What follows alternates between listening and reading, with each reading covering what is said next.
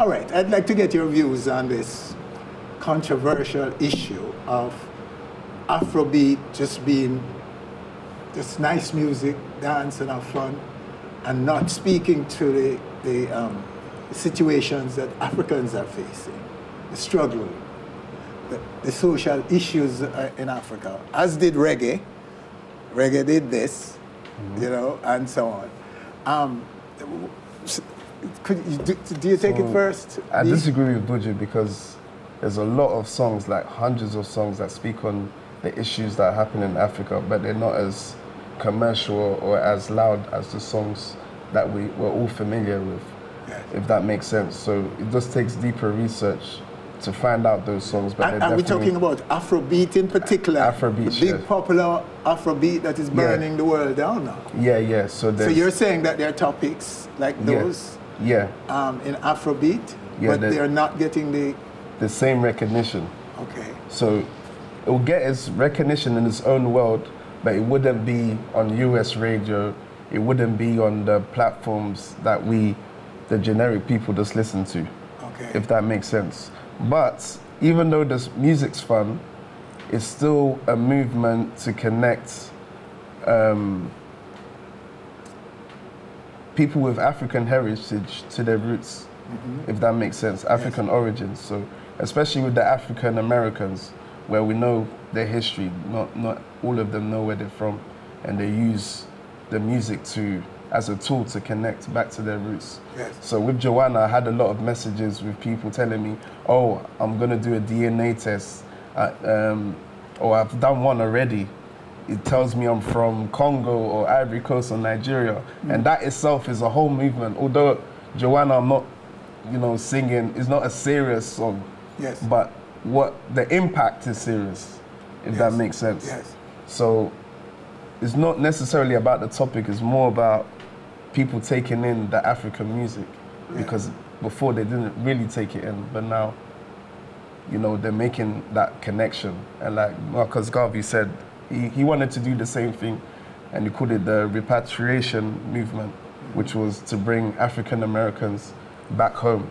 So we're doing that with fun music and in a less patronizing way, saying, you need to come back home, you're from Africa. We're making them dance, enjoy the culture, come to festivals in Africa every December. It's crazy. And that's what's happening now, and it's just increasing and improving every time. Okay. All right. I think Afro said it best. Yes. I mean, I didn't watch the Buju interview, but what I can say is between Afro and dancehall, I just think that you do have to do your research. There is many talent out there that are speaking positive things, or are speaking about history, or are speaking about moving the culture or the music forward in a different light. Same with dancehall, you just have to do your research. So, I mean, I can't really elaborate too much on what Buju was talking about, but me personally, I make sure that I do my research and I look out for different artists and I listen to those sounds, I listen to those types of music. You just have to want to, that's all it is. All right, so I guess what Buju is trying to say here is that there's so much more, there's so many more barriers and stuff to deal with as it relates to people of African descent. And while Afrobeat burns the world, it ought to be speaking their truth in music where possible. And because reggae, for the first 10 years of reggae, it was just nice, ska, rock steady kind of vibe. And so it's not like reggae started out with like that. Reggae, after the first 10 years, changed in the 70s and started to look at social issues. I don't think anyone, including Buju, wants there to be any rift between Afrobeat and reggae or dancehall. You know what I mean? But a genre as powerful as Afrobeat and what it's doing and its reach at the moment. There's so much more correction to be done about what was done to us as a people. You know what I mean?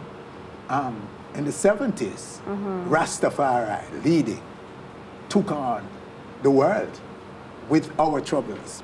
Bob Marley and the Wailers and all of these guys were serious in their quest to get their rights to coexist and all of that. So they were speaking loud in reggae of the 70s.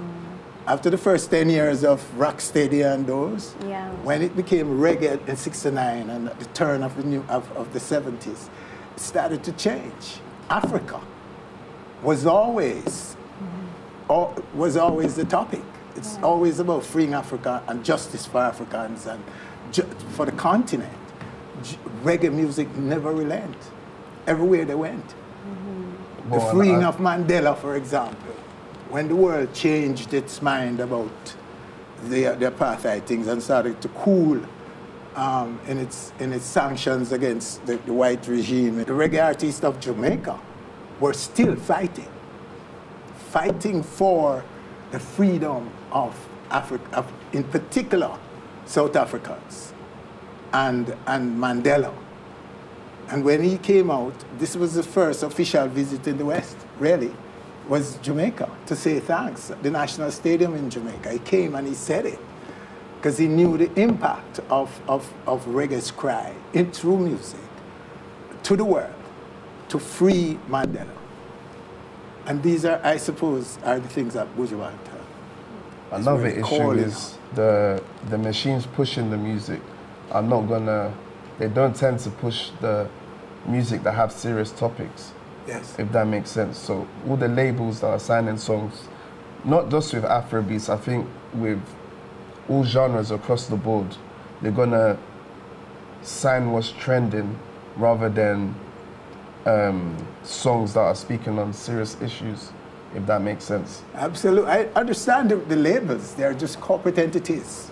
But what we don't want to happen is that there is any kind of standoff between Afrobeat and reggae, or Jamaica and Africa. No, that's what... We don't want that bridging, because that is, some people are pushing that. Yeah. The detractors are pushing that.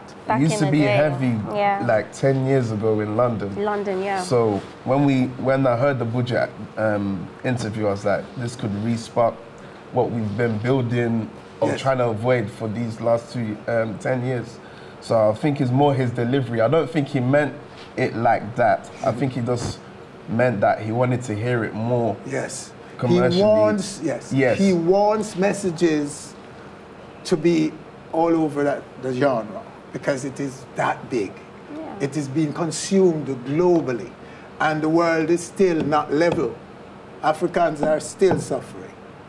Black people all over the world are being discriminated against, are still fighting for a place, and especially the West. So he's saying, say something Afrobeat. That's what he's saying. But I say to him too that reggae, Afrobeat is still very young. This is what I say to Buju, still young. The first 10 years of our own unique genre, reggae, which was the name that we were put on the music in 1969. But I think that the entire body of work is reggae. So to me, the name came in '69, but we didn't really get militant musically until the turn of the '70s. They were coming up, right? Yeah. So that Afrobeat is still young. So we don't want there to be a distraction here between Jamaica, reggae, dancehall, and Afrobeat. That's the worst thing we could ever want. No, we want to be united. Collabs are happening. Yes. So there's a lot of Afrobeat artists collabing with dancehall or reggae. So that's been happening as well. There's no walking around Africa, Reggie. Yeah. Right now, Africa is on the rise, musically and otherwise. We don't want distraction. We want to make sure that we take advantage of what's going on right now, and not to be in confrontations with ourselves. You know what I mean? Anyway, that's one people. Yes, one people. So we are, okay, and we're not talking about reverse racism either. What we're talking about is equal rights for all people. It's not like Jamaicans that reggae never target no race, you know. If you listen to reggae artists are always speaking to humankind. Hence the term one love for all. So it's not like black people must now get militant and all of that. It's all about for full justice to be done to the people, the displaced people of Africa. Mm-hmm. Yeah. Yeah?